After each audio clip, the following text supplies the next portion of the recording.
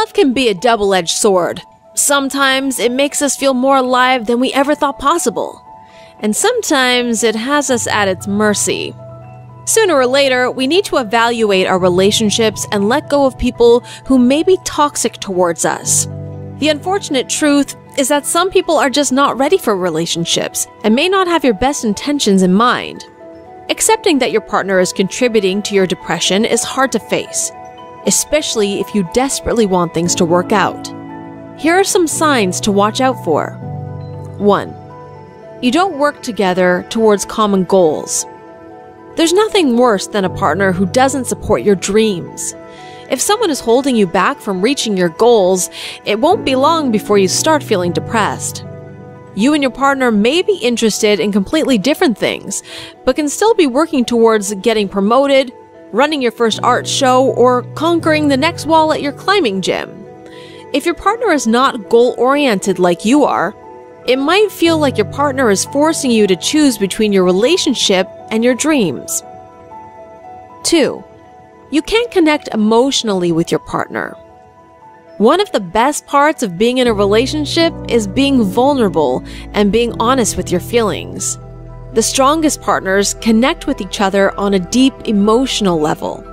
So when that emotional connection seems muddled or distorted, it leaves both partners feeling confused and lost. Sometimes people just aren't emotionally compatible. If you find that you're much more willing to talk about your feelings than your partner, it may cause you to feel dissatisfied and misunderstood. 3. Your partner's depression might be contagious. Is depression actually contagious? Researchers have tried to answer this question, and they've come up with extremely interesting results. One study looked at college roommates and found that students started experiencing depressive symptoms when a new, depressed roommate moved in. Another study was done on rats, with similar results. Depression was induced in a group of rats, and when new, happy rats were introduced to the cage, they quickly developed the same depressive symptoms. So is it possible to contract your partner's depression? According to the research, it seems like a likely possibility. 4. The relationship is starting to get abusive. Abuse is one of the most obvious causes for depression in relationships. It's also much more common than people realize, especially among women.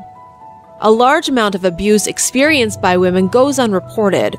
It's estimated that between 18 and 36% of women have experienced some form of relationship abuse in their lifetimes, and predictably, relationship abuse is one of the most common causes of depression. This abuse can be physical, emotional, or psychological. Regardless of what form, you should look to loved ones outside of your relationship for support. Remember to appreciate your time and not rely on your partner for a stronger sense of self-worth. 5. A total lack of communication. Lack of communication is one of the most common reasons for failed relationships. And if you can't communicate with your partner, you might start to feel depressive symptoms as a result. Interestingly enough, a recent study showed that poor social skills and depression are linked.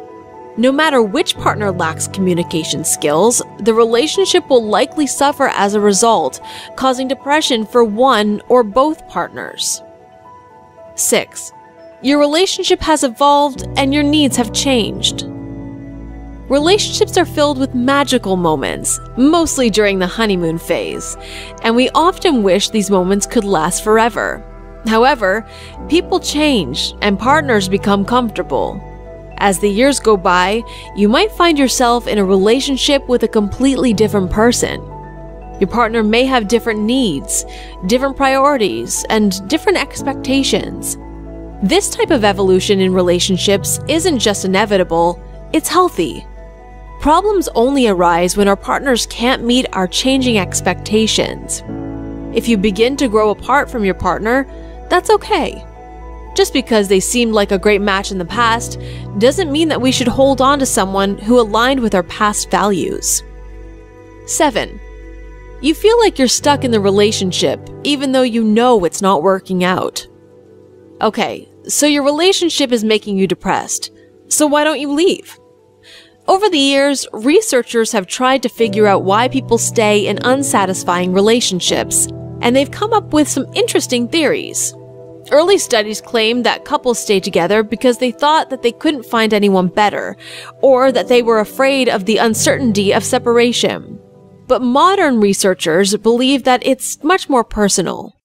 One new study suggested that people might stay together because their partner is extremely devoted or out of concern for each other's welfare. If your partner is saying concerning things such as, "I can't live without you," or "You're the only good thing in my life," it can put a lot of pressure on you to keep them happy. This shouldn't make you feel like you have to accept certain behaviors and mistreatment if you're experiencing it. Have you experienced any of these relationship issues? If so, have they led to depression? Let us know in the comments below. And hey, why not leave a like and subscribe to the channel while you're at it?